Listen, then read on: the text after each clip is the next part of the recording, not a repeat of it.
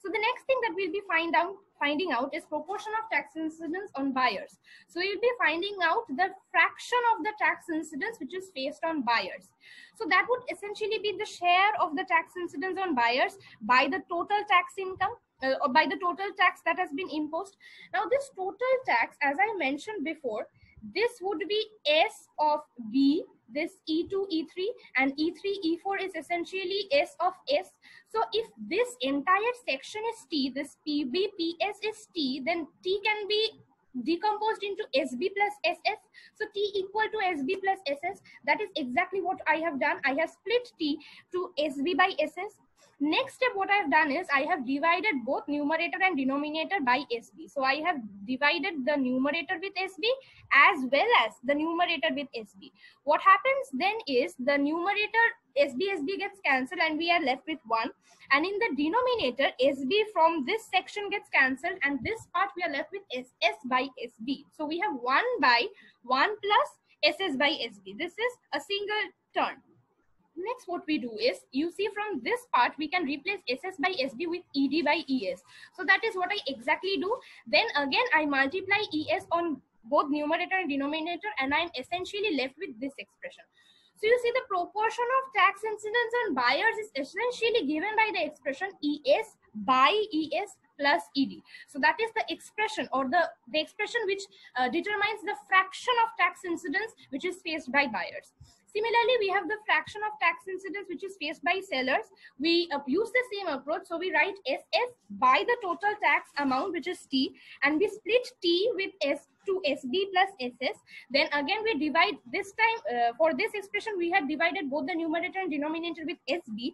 And for this expression, we divide both the numerator and denominator with SS. So in the numerator, we get 1 because SS and SS gets cancelled.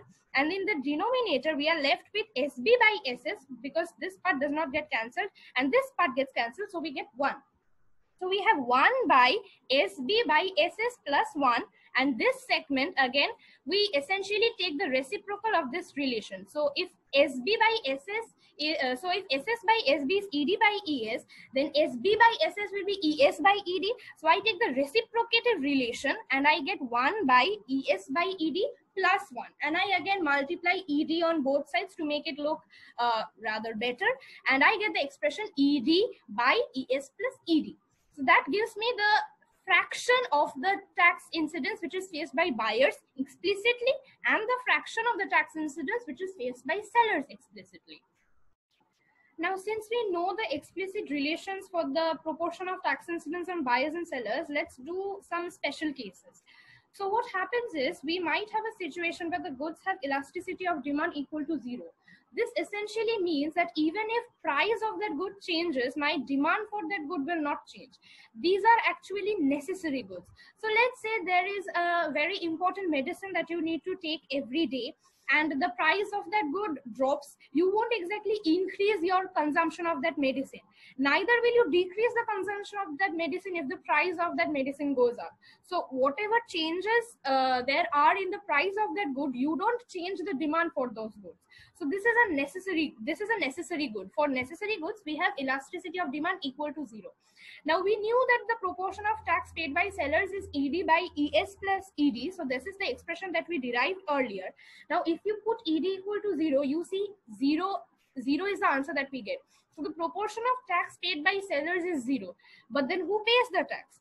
The proportion of tax paid by buyers is ES by ES plus ED. So this ED term vanishes because ED equals 0. So we have ES by ES, which is 1. So you see, if we are considering necessary goods like medicine, these medicines are necessary goods. So consumers cannot stop using these goods even if the price increases. So since this is so necessary to them, since this is so important and significant to them, the entire tax burden is faced by buyers. So the buyers face the in fact, the buyers pay the entirety of the tax. This is a very key feature of necessary goods. Like if there is a tax imposed on necessary goods, then the entire tax burden falls on buyers. Now, consider a situation where we have considered luxury goods.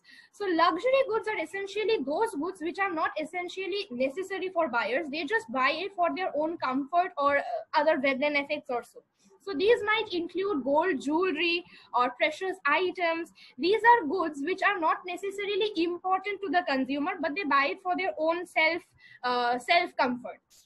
So for these, elasticity of demand is very high. In fact, elasticity of demand can actually move to infinity. So what happens for these goods is, if the price of this good changes even by a little bit, then the demand for those goods will change a lot.